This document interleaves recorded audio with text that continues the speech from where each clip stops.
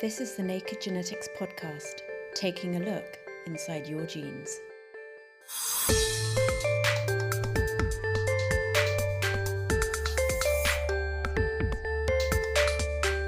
Smell is probably our oldest sense, hardwired right into our brains and closely linked to memory. Now, researchers are trying to unravel the complex genetics that underpin it. They certainly govern a great deal of our feelings about things, and people are always interested in pheromones and things like that, something you can spritz on yourself and you'll become super attractive. Plus, contagious dog genital cancers, gene therapy for blindness, and a rather slimy gene of the month. This is the Naked Genetics podcast for February 2014 with me, Dr. Kat Arney, brought to you in association with the Genetics Society, online at genetics.org.uk.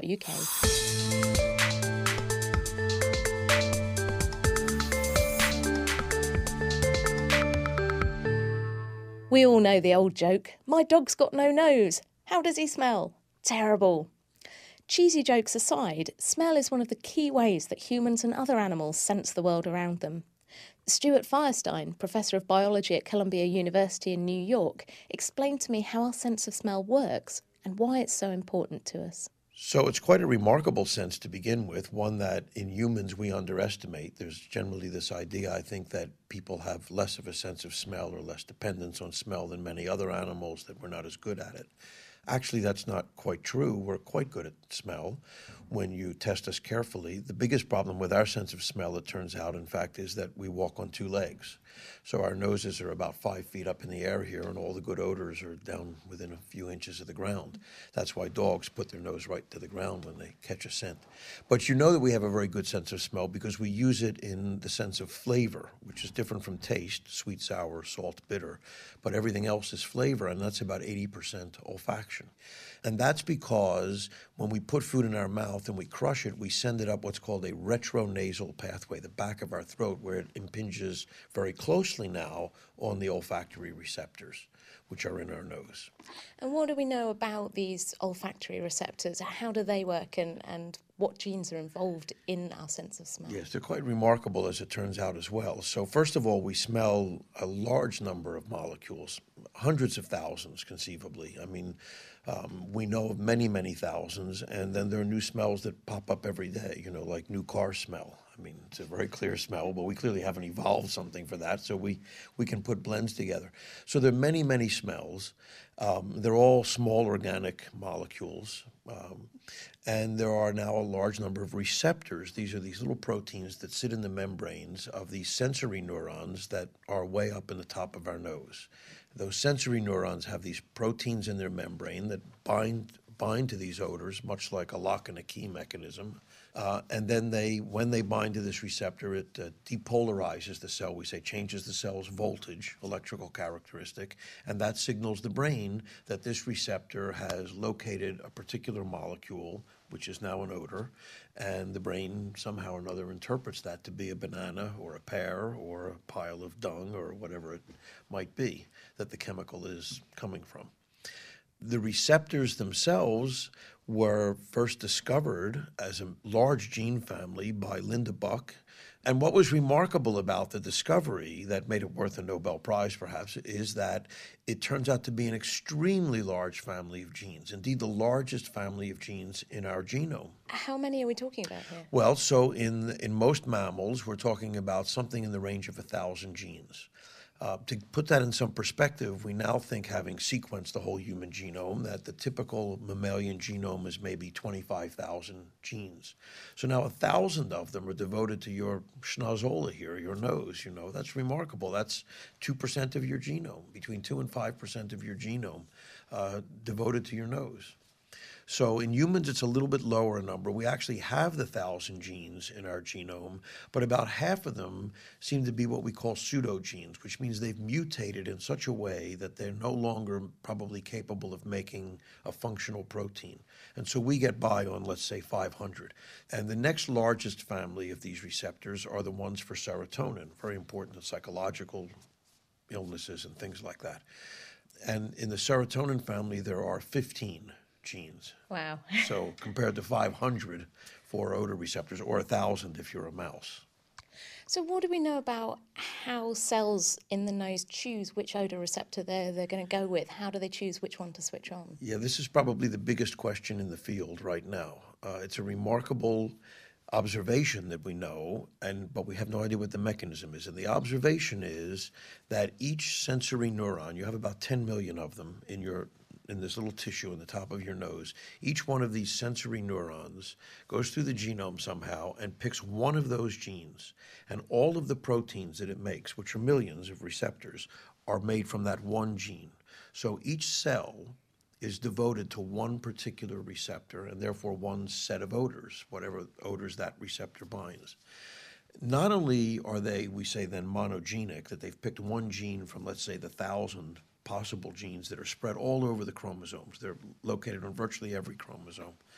So somehow or another, this cell has picked one gene. It's remarkable that mistakes don't seem to get made. I mean, a cell really does seem to pick this one gene and express all of its receptors off of that gene for its entire lifetime. What do we know so far about what's controlling that choice and how these decisions are made and how the genes are picked and switched on? Almost nothing. Actually, I could say nothing. We could leave the almost out. There have been many theories. We've tried many things. Many laboratories have tried many things, but we haven't really got a very good handle yet on precisely what it is that is controlling them. It's thought to be probably some feedback mechanism. We do know this. If a cell chooses a pseudogene, one of these genes that's no good, that doesn't make a good protein, it will turn that off and go back and pick another one. And it will presumably continue doing that until it finds a gene that makes a good protein and does so. So the thought is, well, it must have something to do with a functional protein and then some feedback that says to the cell, okay, you found a good protein, turn off your gene choice mechanism and stop whatever you're doing. Just make this protein. But we've never found that signal. So the answer really is we don't know. There are lots of ideas, but we still don't know. It's a big question. It seems a very, very mysterious sense. What do you still really want to know about it? Still, there are quite a few mysteries about it, that's true. We don't know really why it has such a strong effect on memory. The wiring in the brain is a bit unusual, I will say, for a sensory system. It doesn't go through a piece of the brain called the thalamus, which all other sensory systems do. We don't know what that means. I'm just stating a simple anatomical curiosity. We have no idea if that's meaningful or not meaningful or anything. The memory business is quite curious. I should point out that the memories that are evoked by olfaction always have a strong emotional content. So you remember the first day of school or a first lover, or last lover, or something like that, But grandmom's house. But it's not like you smell something and remember a page of text or an equation or something useful. Unfortunately, yes, yeah. Right. That doesn't seem to work. So there are always these emotionally tainted or strongly emotional memories. And we're not quite sure what that means either, but that's an observation that we find with them. They certainly govern a great deal of our feelings about things in very subtle ways often. I mean, people are always interested in pheromones and things like that, something you can spritz on yourself and you'll become super attractive to. But I will say, for example, that olfaction can have very strong negative effects in interpersonal relations. So you can meet somebody, find them quite attractive physically, then you talk to them and now they're even more attractive intellectually and socially and all the rest of that. And then you finally kind of get up close to them, for the first kiss or something, and they have some off odor and that's it. Whiffy, yeah. It's over, right? And you'll never get past that. I don't care how good all the rest of the stuff is, you just won't get past that. So we're very strongly attuned to that sort of thing for sure. That's what you'd like to unravel, the scent of a woman. Yes, that would be fabulous. And put it in a bottle. That was Professor Stuart Firestein from Columbia University. And now it's time to take a look at the top stories in this month's genetics news with science writer Nell Barry. Hi, Nell. Hello.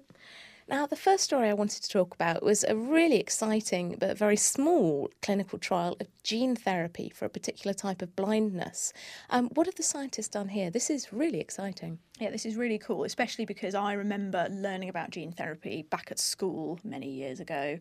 And being kind of told, this is the future. In 10 or 15 years, we're going to be treating all kinds of diseases using gene therapy. And as we know now, it's proved a lot more difficult than that for a lot of complicated reasons.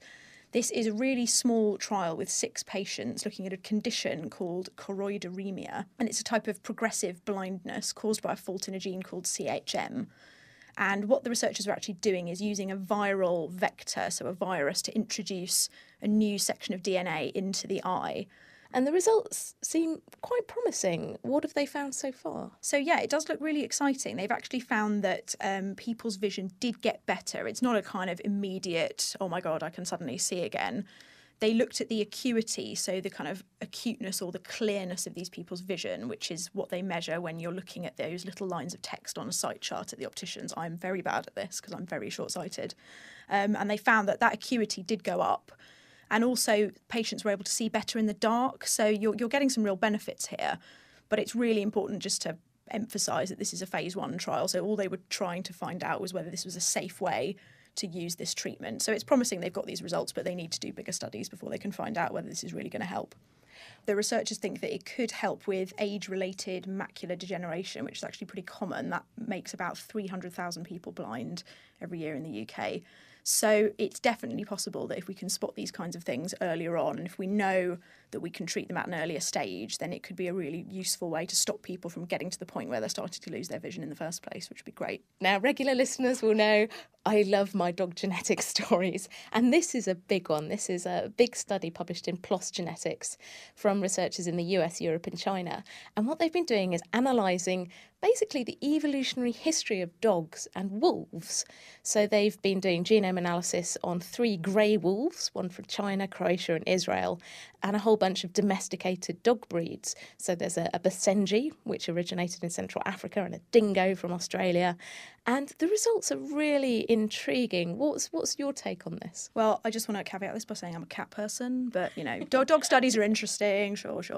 What they found was that the dog breeds that they sequenced were most closely related to each other. So the dogs were more closely related to each other than they were to any of the wolves, which not too surprising, given that we know that wolves are quite different and they diverged a long time ago. But what really came out of this, it's almost sort of winding back the clock using these genetic changes to sort of go back in time. And it's actually, surprisingly, or perhaps not, a lot more complicated than we thought, because it appears that there may have been different wolf lineages diverging away into starting to evolve into dogs in different places at different times. So there appears to have been a lot more kind of merging and diverging going on than we thought. It's not as simple as saying that we had a population of wolves, dogs started to evolve, and then the 2 lineages just split, because there may have been some sort of overlaps at different points in time. One other thing that's interesting and exciting, but also actually quite icky, is the story that's come out this month about this contagious dog genital cancer. And this was research from Elizabeth Murchison at the Wellcome Trust Sanger Institute and published in Science. And she's well known for working on the other known transmissible contagious cancer, which is Tasmanian devil facial tumour, which the devils transfer by biting each other. And now this is a dog genital cancer that can also be transferred. What's she discovered about this? Well, yeah, it's kind of horribly fascinating. You know, you get a headline like 11,000-year-old genital cancer and you can't help but read on, can you? Ew. So what they're looking at is it's a tumour, it's a transmissible tumour. So it arose in one dog, we think about 11,000 years ago, and it's been going ever since, which is amazing and a really interesting example of what can happen as cancers evolve. And the researchers have looked at all the genetic mutations within it, and it actually has about 2 million, which is a huge number compared to a lot of human cancers, which might have around 1,000, maybe up to 5,000 mutations. So I guess really interesting question is, how on earth has it survived with all these mutations causing it to go wrong in all kinds of interesting ways? And they've actually been able to look back and figure out what type of dog it arose in. And they think it was something like an Alaskan Malamute or a Husky maybe, with a short, straight coat, grey-brown, maybe black colouring. They can't tell if it was a male or a female, though, from what they've got at the moment. It is really, really fascinating stuff, a real bit of genetic archaeology. And they're proposing that the genetic variations that they're seeing in the tumours from around the world suggest that it started to spread globally about 500 years ago, during the dawn of the age of exploration. So all these sailors off conquering the new world, taking these dogs with genital tumours with them. It's not a very nice idea. And now it's time for a roundup of the rest of this month's genetics news. Two papers in the journal Nature this month from US researchers have pinpointed new genetic variations linked to the psychiatric disorder schizophrenia, which affects roughly 1 in every 100 adults. In the first study, scientists compared gene sequences from 2,500 people with schizophrenia and compared them with DNA from the same number for unaffected, similar people. Meanwhile, the second study focused on so-called trios, a person with the condition and their unaffected parents, looking for new faults in the affected person that aren't there in their parents.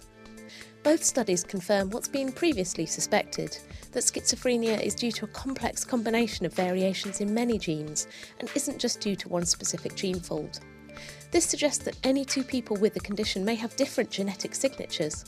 The findings also reveal that most alterations tend to cluster within a few specific biological pathways, such as genes involved in nerve function and brain development, bringing a deeper understanding of the biological processes involved in the illness and opening up avenues for future potential treatments. Writing in the journal PLOS ONE, Japanese researchers have analysed the genetic information in a whole coral community, including the corals themselves and the algae and microorganisms that live on them. Corals are made up of many hundreds of tiny little animals called polyps, which are glued together with a hard cement. Over time, this skeleton builds up to produce the hard coral reefs you can see in the sea. Focusing on a coral called Porites australiensis, the scientists managed to assemble thousands of genetic sequences from the coral and its passengers, including an algae called Symbiodinum. They discovered that the algae was providing the coral with key amino acids, the building blocks of proteins, which it couldn't make itself. Coral reefs are under threat around the world as a result of human activity and climate change, so understanding more about their genetics and the genes in the organisms that live on them is a crucial piece of efforts to preserve these incredible habitats. If you want to find out more about those stories, the references are on our website. That's nakedscientist.com/genetics.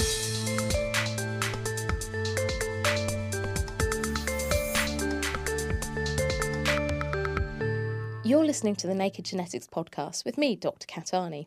Coming up later, we'll be finding out how PCR works and getting to grips with our rather slimy gene of the month.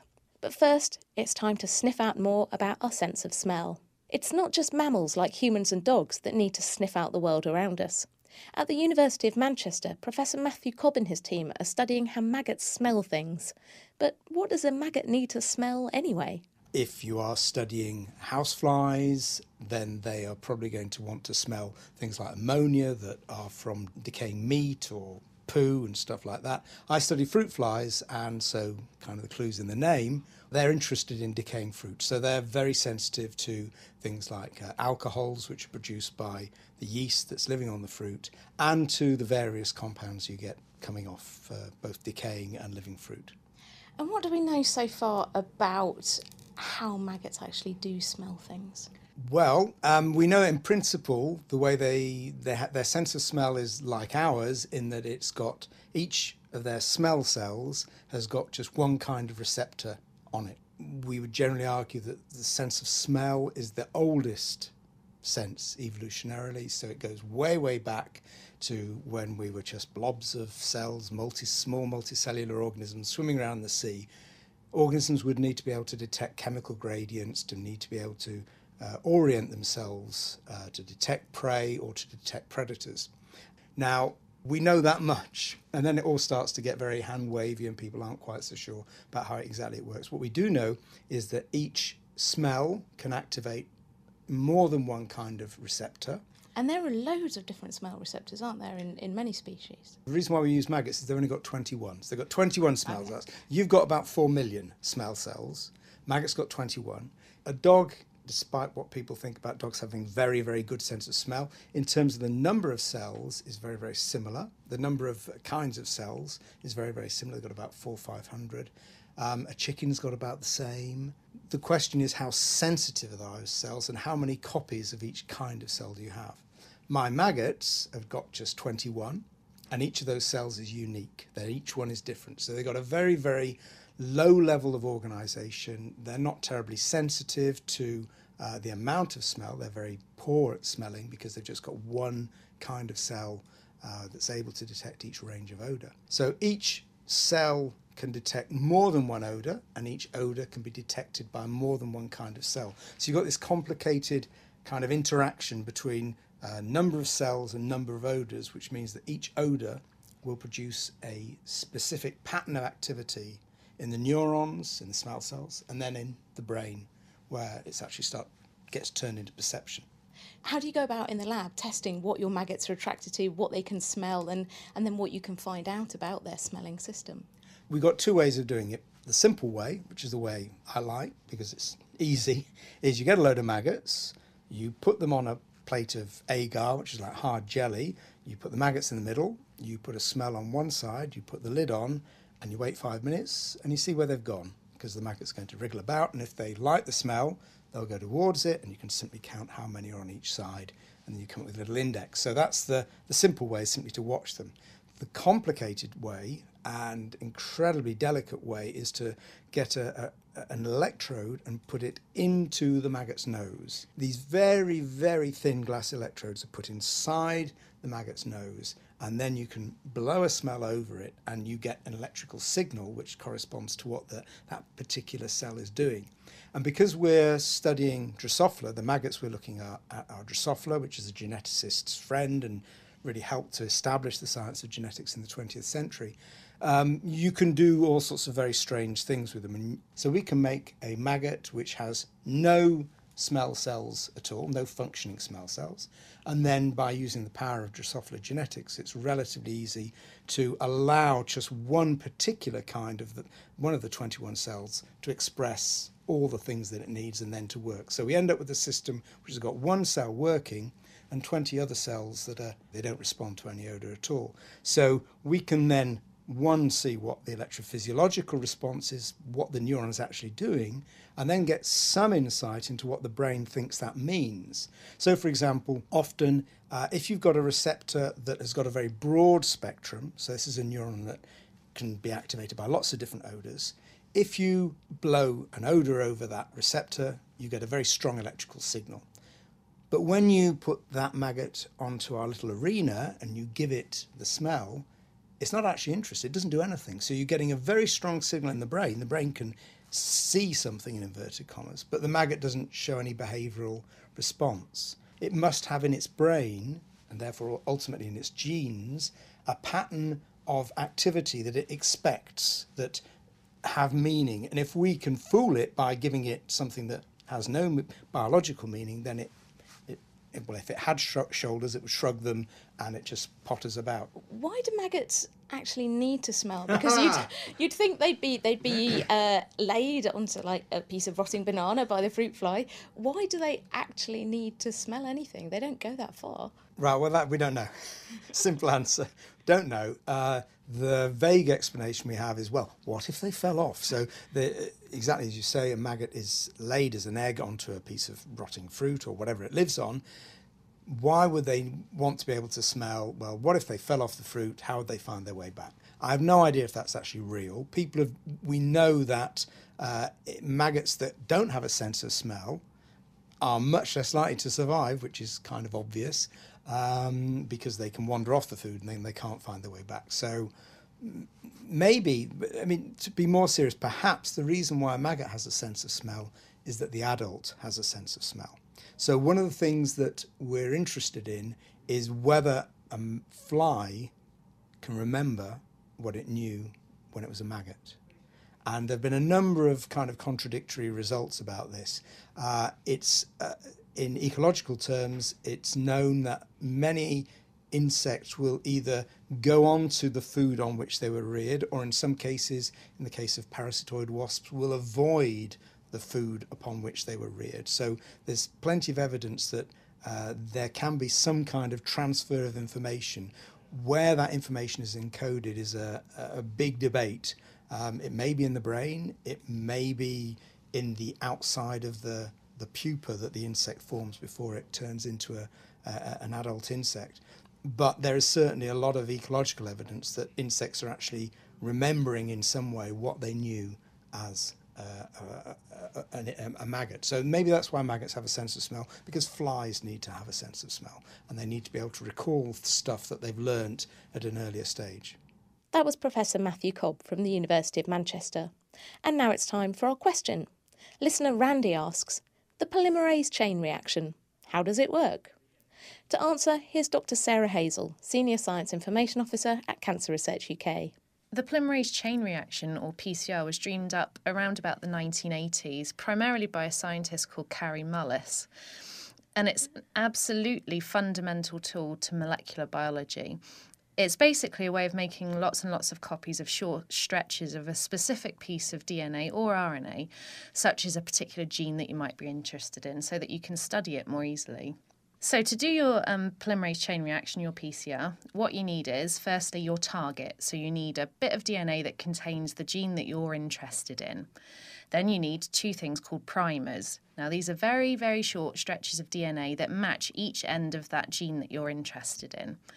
And you also need an enzyme called DNA polymerase. Now, that enzyme is found in all living cells, so every cell in your body will have this enzyme.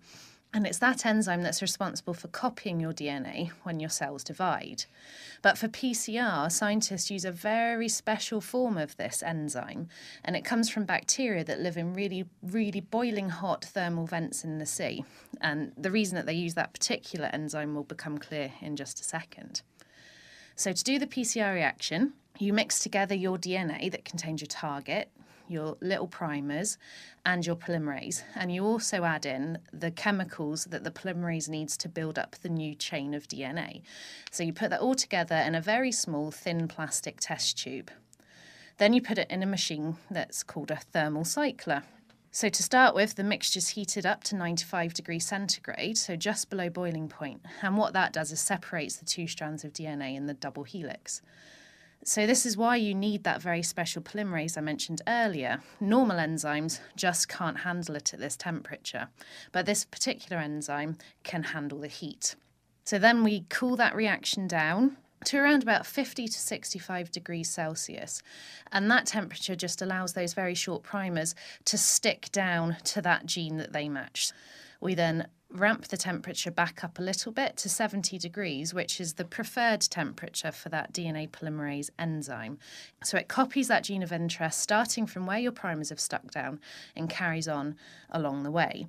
Now, importantly, that polymerase will only copy DNA where a primer has matched up, so you can be very sure that you're getting the particular gene that you're interested in.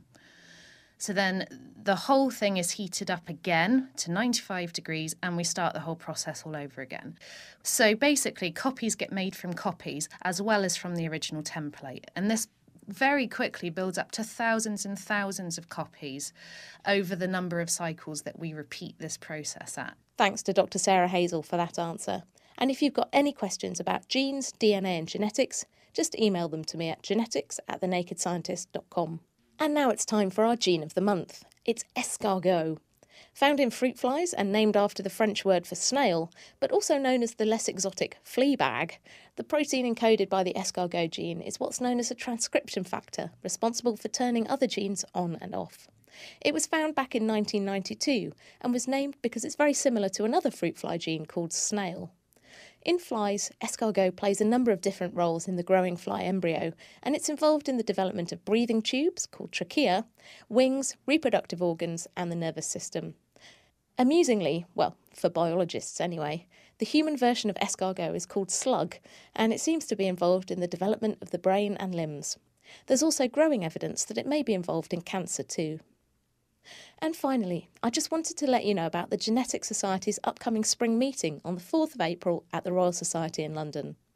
It's called Psychiatric Genetics, Pathways and Prospects, and will feature talks from leading scientists from around the world discussing how genetic research is shedding light on mental illness and improving life for sufferers.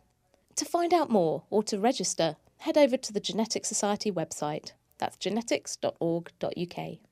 That's all for now. I'll be back again next month looking at how our DNA gets damaged and repaired, and how researchers are exploiting these processes to find more effective treatments for diseases such as cancer. If you've got any questions or feedback, you can email me at genetics@thenakedscientist.com.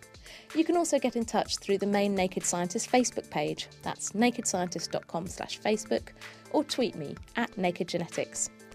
Every episode of the Naked Genetics podcast is available on iTunes and online at nakedscientist.com/genetics. The Naked Genetics podcast is brought to you in association with the Genetics Society, online at genetics.org.uk. I'll see you next month for another peek inside your genes.